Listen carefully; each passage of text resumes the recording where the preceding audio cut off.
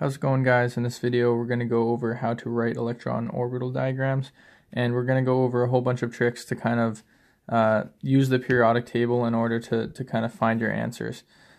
So really quick, first we're just going to go over this, which is super important to know. The s orbitals all contain 2 electrons, and when we're writing out the actual box diagrams, it's just going to be one box. Each box will have 2 arrows indicating 2 electrons. The p will have 6 or 3 boxes, the d orbital will have 10, and the f orbital will have 14 electrons, so 7 boxes, each having 2. So you technically, if you have access to the periodic table, don't even need to memorize this, because you can check it out right here. So for the for the s orbitals, other than this very first one, you can kind of break it down to this column. Each of these has 2. And this is the s orbital right here. Now over here we have the p orbital, everything over here. And again, just if you disregard this, because that's 1s2, you have 1, 2, 3, 4, 5, 6, and then each of these is your p orbitals. You can think of it that way. You don't have to remember the 6. You can just remember 3 boxes, each with 2 arrows here. And then the same thing for the d. It's just going to be this section here. And then for the f, and this has 10, and these down below have 14, and it's going to have 7 boxes, because that's the f orbital. So that's kind of one way to think about it. I think that the less you have to memorize, the easier sometimes. You can kind of like focus less on rote memorization and more on the actual technique and the kind of the procedure of how to do these problems. So first off, we'll start with a really straightforward one. Just nitrogen. So this one we're going to start going through, and I can do it on the periodic table and then move back from there.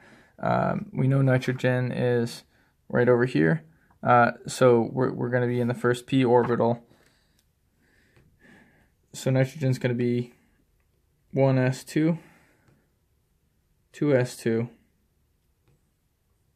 and 2p3. So there's a couple ways you can go about this. One way is you can just look at, you can count these up. So 2, 4, 5, 6, 7, and look at the atomic number. Nitrogen is 7.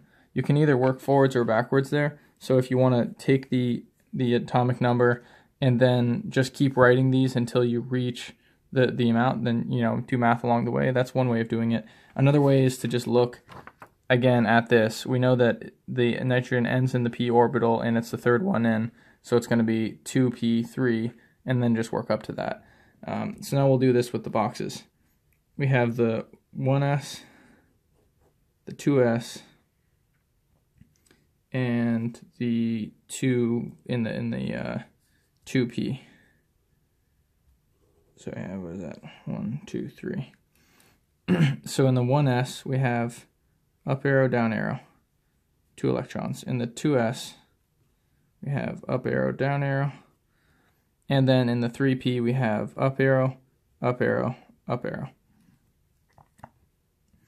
And that's going to be like the picture diagram, or the box diagram, depending on what they call it. And now we're going to start going through to a little bit further down the periodic table. We're going to do magnesium. But before we go to that one, I want to share one other little trick that I like to use with these problems. Makes it a lot easier, in my opinion. So if this is something that you're able to draw out, then it might be really useful to you. It's just 1s, 2s, 3s, 4s, 5s, 6s, 7s, and this is mirroring the periodic table in the order we write them in. So 1s, 2s, 2p, 3s, 3p, 3d. If you take one of these images and you make diagonal lines like this, it might seem complicated at first, but once you use this in a problem, you'll see that this really drastically simplifies how to look at these problems. And the more you can simplify it, I think that the less mistakes you're likely to make. So again, that might seem confusing on first glance, but I'll show you how it works on this magnesium problem here. So first off, magnesium. It has an atomic number of 12, and we're going to go into it like that. But say we don't even want to look at the periodic table, we just want to look at this, and we want to get to 12 that way. First of all, we know that it's 12, so here we go. We're going to start with the 1s, 2, and then follow the diagonal line. So next we're going to go to the 2s2. Get to the end of that, now start at the top of this one, 2p, 6, 3s2. And there's magnesium right there. So in that case, we just, once we get to the end of the arrow, we start at the next line and the next line and the next line. It's going to get really, really helpful for the later ones. And I'll get to that in just a moment. So for now we have the 1s, the 2s, the 2p, and the 3s. We have up arrow, down arrow, up arrow, down arrow, up, up, up, down, down, down, up, down. Alright, great. Now we're just going to keep going through, and in the meantime I'll try to keep both of these in the view if I can. Alright. So now we're going to move on to number 3, silver. We're going to be quite a bit further down now. And like I said, there's a bunch of different ways we can go into this now. You can just count as you go, or you can use this chart. But basically, yeah, I like to kind of just start counting up until I start to get close. 1s2, 2s2, 2p6, 3s2. And if you get lost, you can just reference this, 3s2. Now I'm going to start at the top of this, 3p and then 4s. 3p6, and then we have 3p6, 4s2. I'll start on the next line, 4s2. We finish that line, now we go to 3d, 3d10, because like we said, there's 10 electrons per d orbital. So we just got to the 3d10, 4p6,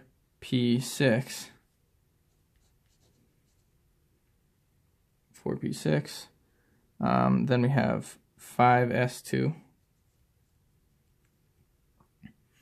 and then we complete with 4d9, because silver, if you block out this section here, it's one away from completing the next d orbital. And I think usually you won't have to draw out the box diagrams for all this, but just for the sake of anyone that wants to practice, I'll go through it really quick. 1, 2, 3. That's the 3s, 3p,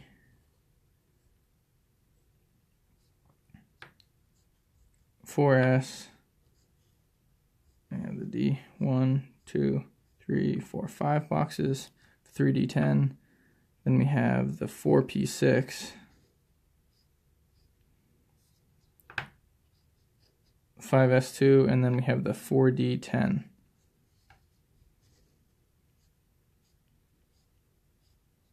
And whenever we're doing these, we know we can fill everything except for the last orbital. So just up, down, up, down, up, up, up, down, down, down, up, down, up, up, up, down, down, down, up, down, up, up. And we're just going to keep going through like that.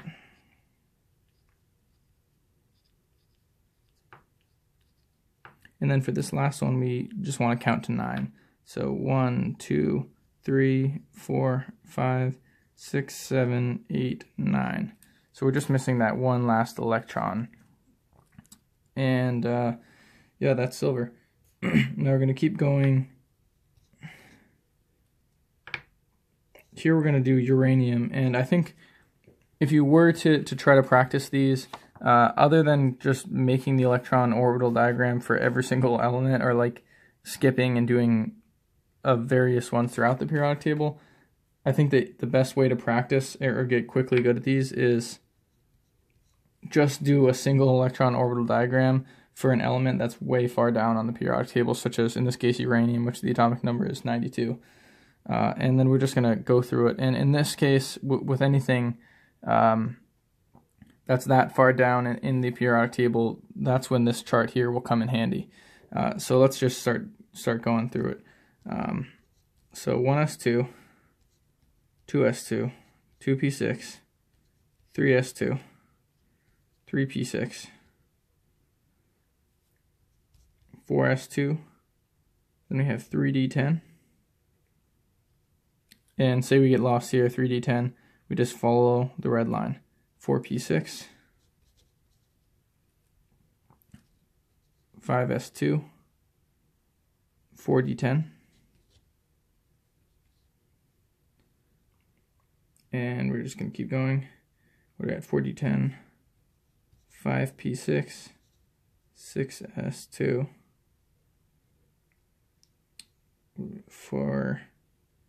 4p now. So it's 6s2, 4f. That will be 4f14, 5d10, 6p6, 7s2, and now that we're getting close, we can start to count it out. We're at 7s2, and then uranium is the third in on the second f orbital. So that is going to be the 5f right there, because we just finished the 7f, the 7s. Then we go to 5f3, and that's uranium. Now this is probably a good time to demonstrate the shorthand formula.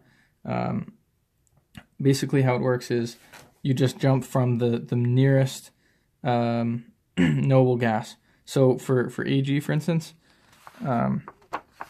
silver is here, and we're just going to jump to the most recent previous noble gas, which is in this case going to be krypton. So over here we can call this krypton, I'll say, or krypton, and then move from there. So krypton will be the 2p, 3p, 4p, 6. So we'll just find that over here, 4p6, and then we're going to keep going. So 5s2, and then 4d9. So the Kr in brackets, 5s2, 4d9, is considered the shorthand formula. Now for uranium, we'll go in and do the same thing. Since we have to kind of watch out for these stars. Uranium is on this row, where 90 is the starting one. So it's going to be this row here on the periodic table, which means that the shorthand formula for uranium is going to be Rn for radon, 7s2, 5f3, picking up right from there. Okay, great. So there's only one other thing I think that's probably necessary to go over really quick. I'll move these out of the way just to get a little bit more room. Sometimes you'll get electron formula problems where you have to do charges. So we'll just go through a couple really quick. Like Cl- is kind of like a common one. That's an anion. And basically what that means is, as I'm sure you might assume, chlorine is here. If it's a minus charge, that means it gained one electron. So it's going to have the same electron formula or electron orbital diagram as argon in this case. So basically what we're going to do is draw what we have for chlorine and then just add one electron. So that's going to be 1s2, 2s2, 2p6, 3s2, 3p6. Not too bad. And finally we'll wrap up with this one. Say we have aluminum 2+. So what does that mean? If the charge is a 2+, we've lost 2 electrons, which means that instead of it being like aluminum, the electron orbital diagram is going to be that of sodium. We just move 2 elements down. So although this is aluminum, it's a cation that we have an identical orbital diagram to Na. So we're going to just look at Na. 1s2, 2s2, 2p6, and 3s1. And yeah, that's that.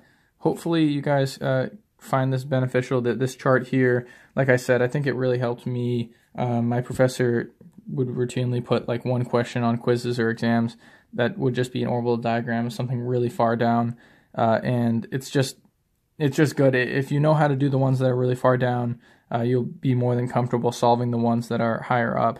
And same thing with charges. It's just something good to keep in mind. If shorthand, if you're allowed to use it, it definitely comes in handy, because you can imagine how much I had to write here compared to here. If you can use it, it's a great asset to have. So yeah, hopefully this helps someone.